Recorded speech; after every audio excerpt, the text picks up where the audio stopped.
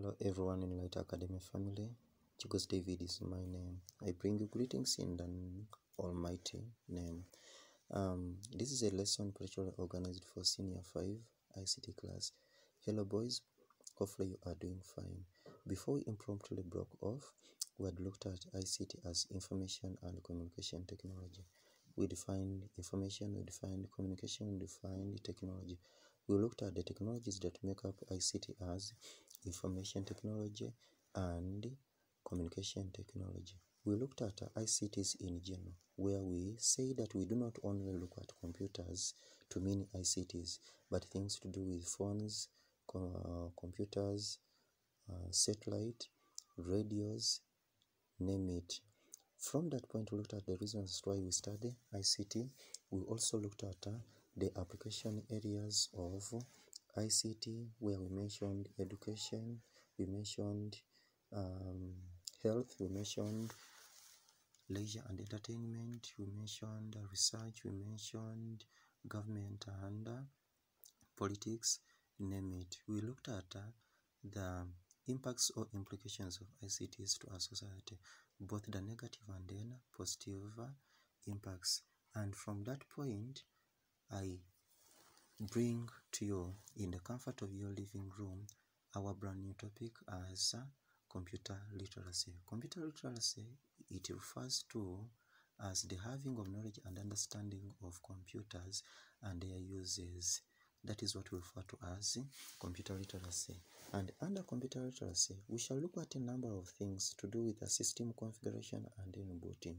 But before that, when you look at the ancient computers, for you to externally use a device, for example, a keyboard and mouse, you had to install the drivers.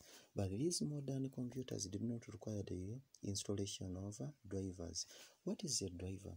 A driver is a software that allows the externally connected device to communicate well with the operating system.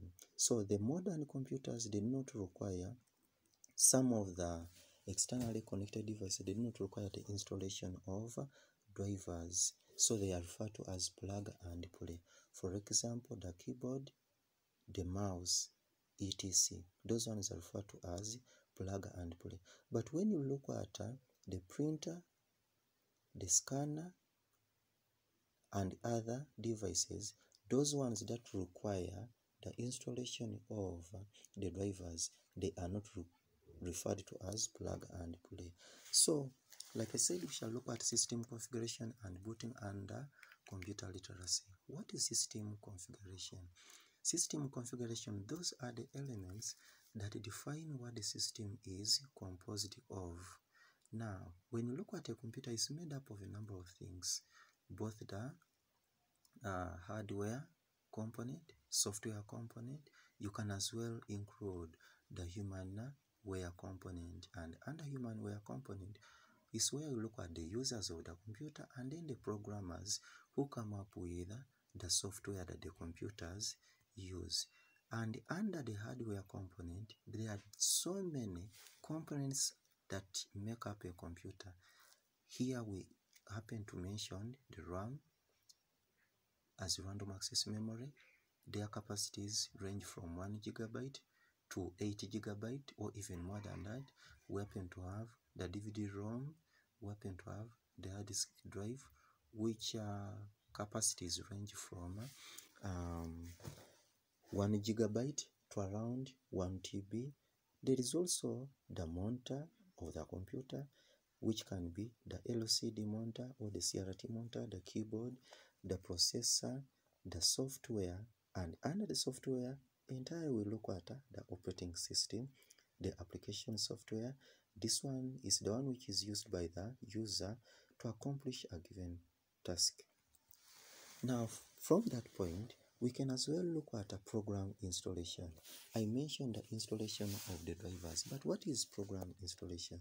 By program installation, it is the act of adding a program into a computer system for execution. To execute a program is to have it run. Every time you open a program, you are executing it. But what do you have to consider? before you install a program into your computer, one of the considerations is taken to be hard disk drive. Consider the amount of the disk space where the program will be accommodated. Some software, they are really big that when you install it on your computer, the computer will happen to slow down. Look at the compatibility. By compatibility, we mean to say, is this program that I'm going to install going to work well with my computer? If yes, then go ahead and then install it. Also look at the processor speed. Like I said, processor speed, it is really so vital. Look at the processor speed. Some of the machines happen to have a small processor speed like 1 gigahertz, and then some happen to have 80 gigahertz or 4 gigahertz.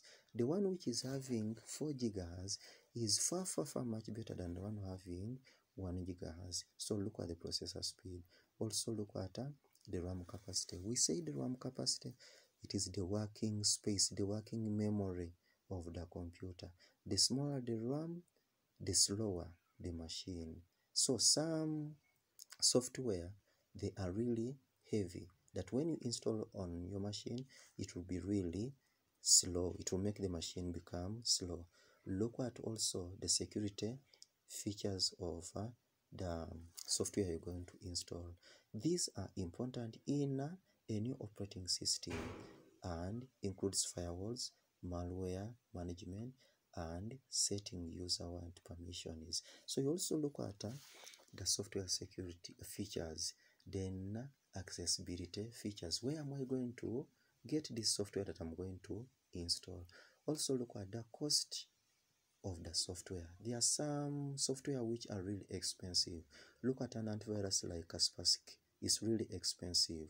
So an organization needs to check on the full cost of the software before installation. Then we look at booting. Booting, it refers to the process of powering on a computer system and loading the operating system. We shall begin from that point next time, to be continued. Thank you for listening. Stay home, stay safe.